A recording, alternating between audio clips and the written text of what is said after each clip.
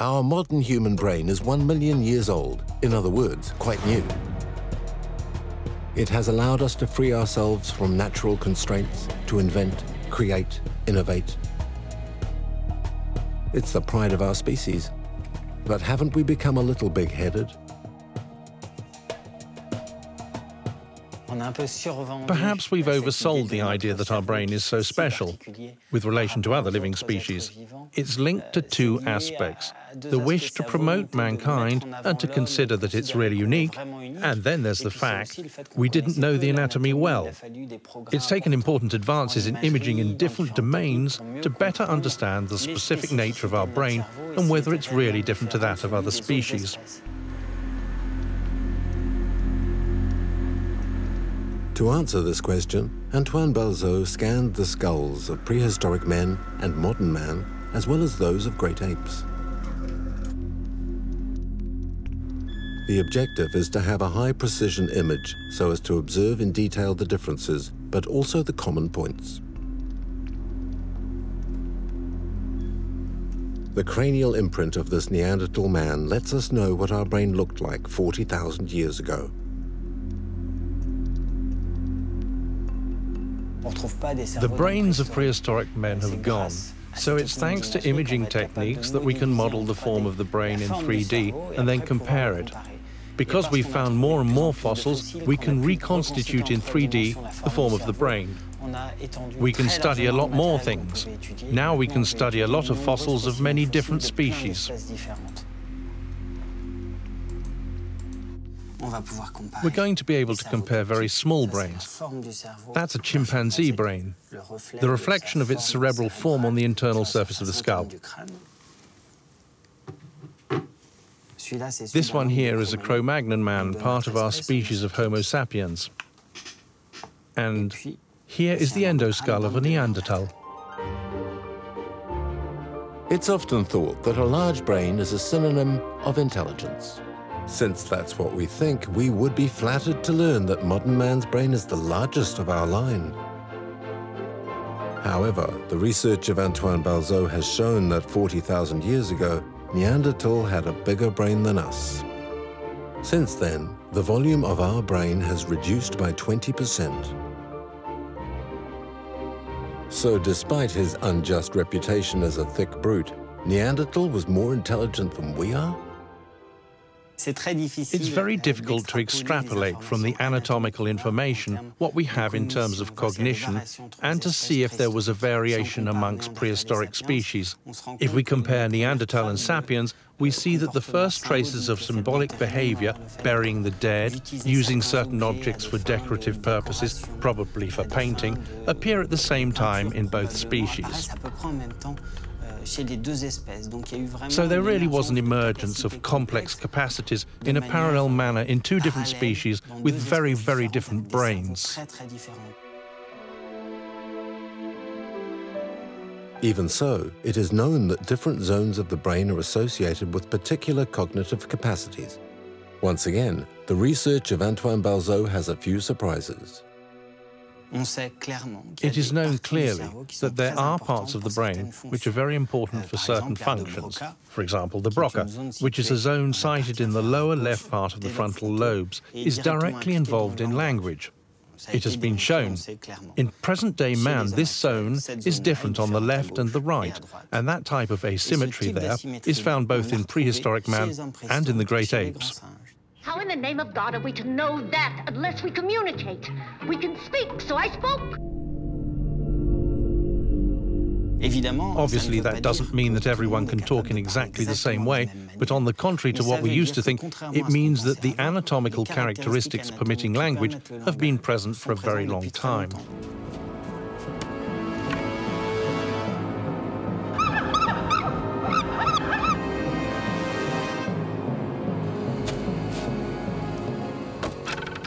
When we finally show that man is an animal, a primate, who has a brain which is also asymmetric, like that of the great apes, we show that things are shared, and we knock our species a little off its pedestal by showing that biologically we're not that different from the other primates.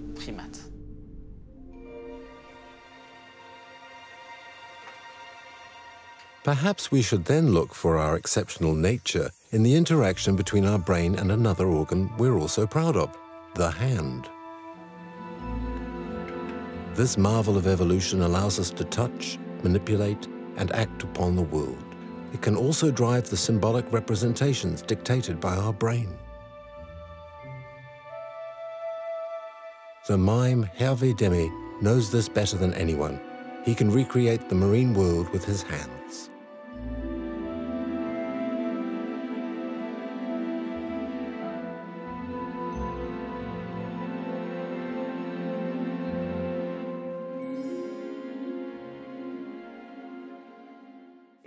It's amazing what a man can do with his hands. Yes, but they're a lot more primitive than you think.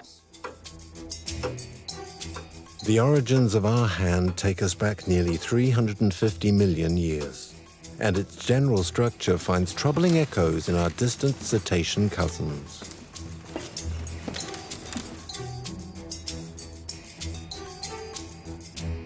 What's remarkable is that with a species we've been separate from for 70 million years, we've both kept the same general structure for the anterior limb.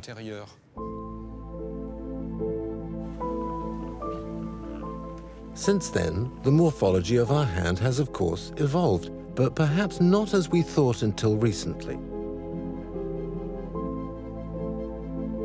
The research of Sergio Almecija overturns the previous theories about the evolution of our hand. This anthropologist from the University of Washington studies in detail 4 great families of hands. Ours, fossil human hands, those of the great apes, and those of fossil apes. He doesn't just observe the bone structure and proportions, but their function as well. For example, he studies the different ways that today's great apes use their hands. Even if they're skilled, they don't have the same precision we do. The hand of today's great apes and ours has evolved differently since our last common ancestor. Here we have the skeleton of a human hand, and this is a very good organ for manipulation because the thumb is relatively long to the fingers. And this facilitates what is called pad-to-pad precision grip. If you compare the human hand to that, for example, of an orangutan, which is not that different from that of a chimpanzee, like you can tell that by comparison, the fingers are much longer relative to the thumb. And for many years, we thought that this was the starting point and this was the end point. But now, when we look at fossil ancient apes, we see that their morphology looks not like this, not like that, but more similar to this.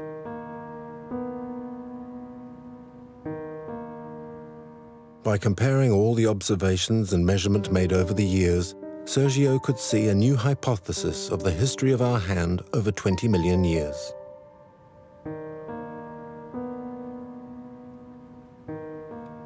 My current hypothesis about the evolution of the human hand is that it has changed very little since the last common ancestor humans share with apes. And actually, some apes have evolved more than humans in terms of like hand morphology by elongating their fingers to be better at grasping branches and moving the tree canopy. So basically, my hypothesis is that the human hand is, to a large extent, primitive. Hey, Maurice, please have a seat. I do need some help to get this hand of Australopithecus scan today.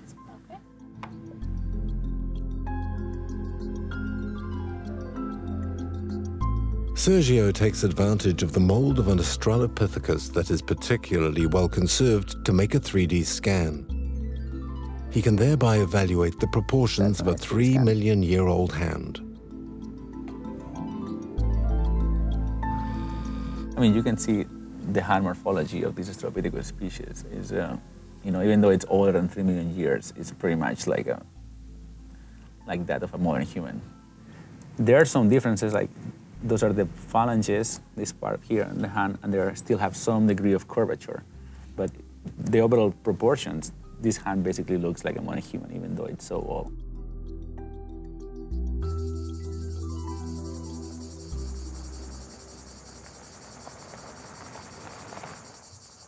To support his hypothesis, going back further in time, Sergio wants to study ape fossils. Amazingly, it isn't in Africa but in Spain that Sergio hopes to find specimens that are more than 10 million years old.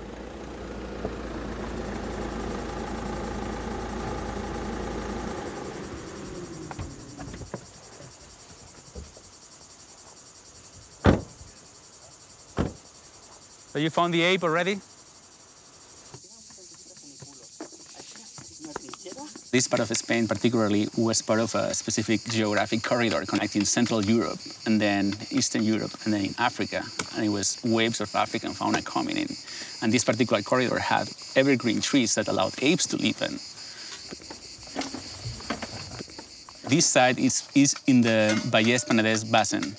And this basin has sediments that span from around 60 million years ago to around 9 million years ago, maybe even like younger sediments. So we have this window of time where we have a lot of sediments with all the animals that live in that time.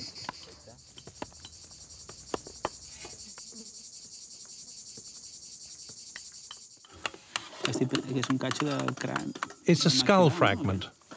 A maxillary, isn't it?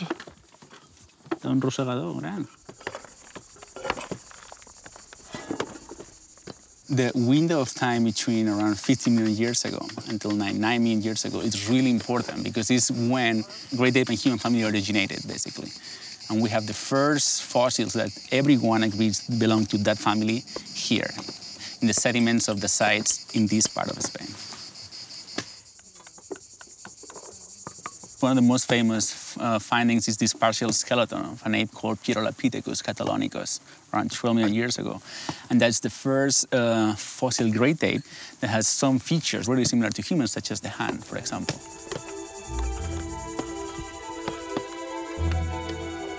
At this new dig, Sergio and his team pursue their quest.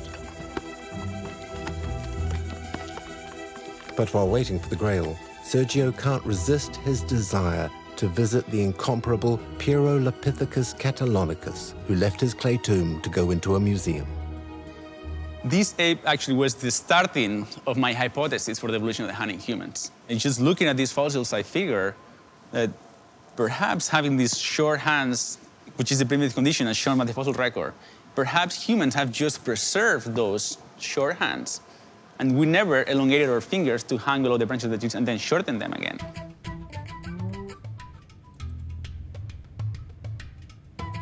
The research made by Sergio and his team revolutionized the theory according to which it was the start of tool working 3 million years ago that led to our hands' evolution. We have members of the superfamily Hominoidea, which is the group that includes all the living apes and humans, that pretty much look already like a human in terms of hand proportions. So we know that at least 18, 20 million years ago, the overall human hand proportions were already present, way before the advent of systematized stone tool culture.